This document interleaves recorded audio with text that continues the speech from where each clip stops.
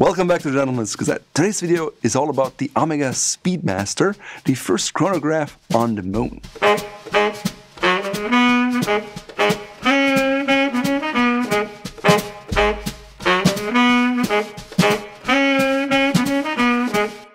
Now, as I've said before, I certainly appreciate a good watch, but it is certainly not my primary interest, and I know a lot more about clothes than I do about fine timepieces.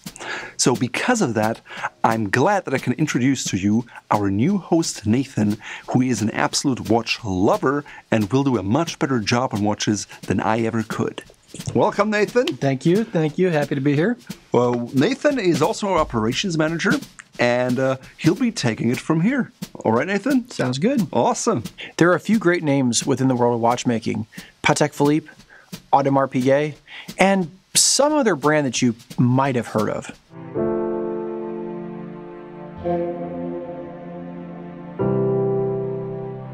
All jokes aside, the world of luxury watches is full of unique and iconic timepieces. If you're interested in learning more about the JLC Reverso or the world of Rolex, you can check out our video guides on those topics here. But today, we'll be looking at one of the most iconic timepieces from another famed Swiss watchmaker and one of my personal favorites, the Omega Speedmaster. We'll examine what it's made of, how it works, and ultimately ask the question, does it have a place in your wardrobe?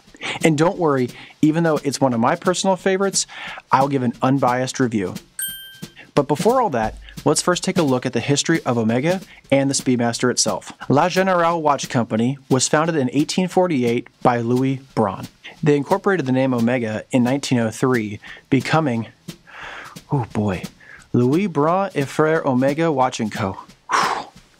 When they became a subsidiary of the Swatch Group in 1982, they officially changed their name to Omega SA. Since the beginning, Omega has been located in the Swiss city of La Chaux-de-Fonds, which achieved UNESCO recognition for its history of watchmaking in 2009. As a side note, some other great names in watchmaking come from this region, including Girard-Perregaux, Tissot, Movado, Zenith, and of course, Rolex. But Omega isn't content just to sit among these other watchmakers. In 1892, founder Louis Brandt created the first minute-repeating wristwatch in collaboration with Audemars Piguet. The British Royal Flying Corps chose Omega as the timekeeper for its combat units in 1917. The Olympics have utilized Omega as the official timekeepers since 1932. The British military was still using Omega in the 1940s during World War II. You can see Tom Hardy's character Farrier use his Omega timepiece to calculate how much flying time he had left in the movie Dunkirk. And Omega has been on the wrist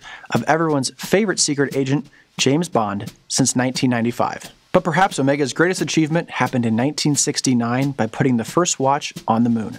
And which watch did it? None other than the Omega Speedmaster. Interestingly, the Speedmaster was never created for lunar voyage. It actually joined the Omega lineup in 1957 as a racing chronograph, specifically the model 2915-1. What's a chronograph, you ask? Didn't I say?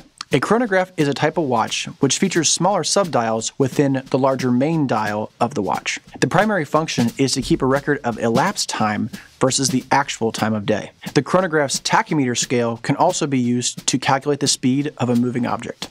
So the easiest way to think of a chronograph is like a stopwatch. Of course, chronographs can also incorporate other features known as complications. Those complications can include the date, the phase of the moon, and many others. The Speedmaster's design followed the simple yet functional chronographs of the 1920s and 30s. The Speedmaster's name was given to complement Omega's already established Seamaster and Railmaster collections. These original racing chronographs were powered by a manual wind movement, which means unlike a quartz or an automatic movement, the Speedmaster has to be wound by hand on a regular basis to keep time. Being manual wind allows the watch to not lose any function in low gravity. Because automatic watches utilize the pull of gravity on the rotor to wind the watch, this wouldn't be functional in space. And quartz watches weren't even available until 1969. Even though the Speedmaster is famous for being the moon watch, it actually went into space several years earlier. It journeyed to space on the wrist of astronaut Walter Schirra in the 1962 MA-8 mission. The Speedmaster worn was Schirra's personal Omega CK2998. Although Shearer's watch performed well, it didn't stop NASA from wanting to make sure that they could rely on the Speedmaster for future missions. NASA set rigorous testing for all watches that they were considering to be the moon watch. This included being able to cope in temperatures as extreme as 200 degrees Fahrenheit to 0 degrees Fahrenheit. That's roughly 93 degrees Celsius to negative 18 degrees Celsius. Watches had to pass both high and low pressure tests, and a test to ensure function in a pure oxygen atmosphere with no seals breaking. Watches submitted also had to be shockproof and anti-magnetic. All dials and numbers had to be legible in low light conditions, which makes sense for a dark spacecraft. The crystal and case had to be anti-reflective, which is why Omega chose a satin-finished steel case. And of course, timekeeping accuracy was measured. Out of the short list of selected watches, both the Longines-Wittnauer and the Rolex Cosmograph both failed testing. Which means on June 1st, 1965, the Omega Speedmaster was chosen as the watch that was certified for manned space missions. This means to this day, Omega is likely NASA's longest consistent supplier. Fun fact here, Hamilton actually submitted a pocket watch for consideration. Needless to say, the idea of a pocket watch floating around made them immediately disqualified. In 1969, the Speedmaster was on the wrist of the Apollo 11 crew who were on their way to the moon. Due to a malfunction on an electronic timer, Neil Armstrong actually opted to keep his watch in the spacecraft as backup. However, Buzz Aldrin opted to wear his Speedmaster as he journeyed out of the spacecraft and onto the moon. Buzz, by the way, is actually a self-professed watch guy, which is certainly something we approve of. 1 year later, in 1970, the Speedmaster once again journeyed into space on the Apollo 13 mission. Famously, a ruptured oxygen tank jeopardized the descent journey, which gave us everyone's favorite line when something goes wrong. Houston, we have a problem. By using his Omega Speedmaster, Jack Swigert was able to time the critical burn to get the crew home safely. Omega was given the Silver Snoopy Award by NASA for its critical role in the safety of the astronauts on this mission. Truly, the Speedmaster represents an incredible chapter in watchmaking and NASA's history. But what does the Speedmaster look like today? Luckily, Omega provides a ton of information on their website, including a downloadable PDF guide, which you'll see is quite useful because there's so many variants in the Speedmaster line. There are models such as the Speedmaster Racing line, which pays homage to the timepieces' racing roots. The Speedmaster 38, which showcases some smaller Speedmasters. And there's different editions of the Moon Watch, including the dark side of the moon, white side of the moon, and many more. The watch we're looking at today is the Omega Speedmaster Professional, reference 310.30.42.50.01.001. E2 is the millimeters. Like, it all means something, but they're just so long. Traditionally, the Omega Speedmaster Professional comes in a black dial, but as we've mentioned, there are limited editions that come with gold, silver, white, and other color dials. But there's no denying that the iconic Moonwatch has always had a black dial, and overall, the design has changed very little throughout its history. If you go on Omega's website and click Speedmaster, there's a special section for just the Moonwatch. Under that section, you'll find the Moonwatch with various strap options, as well as the white gold and rose gold Speedmasters. So now we're going to look at some in-depth details about the Speedmaster. The watch is crafted in stainless steel with a 42mm case and a 20mm lug width. As we already know, the dial is finished in black and features 3 subdials. These subdials measure the elapsed hours, minutes, and the current running seconds. The hands, including the chronograph hand, are finished with superluminova to improve legibility in low light settings. The dial is protected by a Hesalite acrylic crystal. Given that it's shatterproof, is safer for use in space. A traditional sapphire crystal is available as well, which is what I have on my watch. The crown isn't a watertight screw down, but rather a push-pull, which results in only 5 bar of water resistance. 5 bar is equivalent to 50 meters or 167 feet. This, in watch terms, means the Speedmaster is only splash-proof. Sorry, Mr. Bond, this isn't a good watch for a naval commander. The watch is powered by Omega's manual wind 3861 movement. This is Omega's newest growth from the original 321 movement. It now boasts a master chronometer certification and a coaxial escapement. And although the Speedmaster typically comes on a stainless steel bracelet, it's entirely possible to swap it out for a leather or fabric strap. How much can you expect to spend on a brand new Speedmaster? Omega's website has the Speedmaster listed in a range of $6,300 to $7,150. This depends on your choice of crystal or if you want it on a strap or on the bracelet. And like most elements of pre-owned clothing, you can pay less for gently used models. But as always, be aware of fakes on the market. After all, a watch that has this much cachet definitely has its fakes out there. And as is the case with a lot of iconic watches, certain vintage Speedmasters can cost a lot more depending on the model and the condition. Luckily, if you go to an Omega boutique or find yourself in an authorized retailer, you can be safe knowing you're buying the real thing. So now we come down to the ultimate question: is the Omega Speedmaster worth it? I think it's easiest to start by looking at some of its flaws. See, I told you, I'm going to do an honest review. If you're the type of person who likes a simple, minimalist watch design, then the Speedmaster probably isn't for you. After all, this is a highly functional watch with a complicated dial, which definitely pushes it further towards being a sports watch than a formal dress watch. As we mentioned earlier, if you want a watch that can handle water, this probably isn't it either.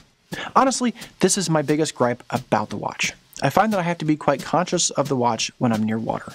So if I'm by the pool or doing dishes, the Speedmaster is not on my wrist. It can handle a splash or two, but you don't want to dive in. And it's not worth it if you're set on having a quartz or an automatic movement.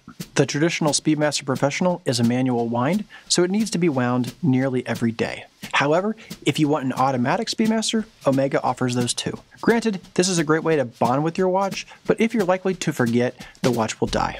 All these points considered, we certainly feel that on balance, the Omega Speedmaster is worth it. It has enough of a unique take and style, and a ton of history. For me, the Speedmaster has a personal connection to my childhood. My dad is an aerospace engineer who grew up during the space race. He was a young boy when Apollo 11 landed on the moon.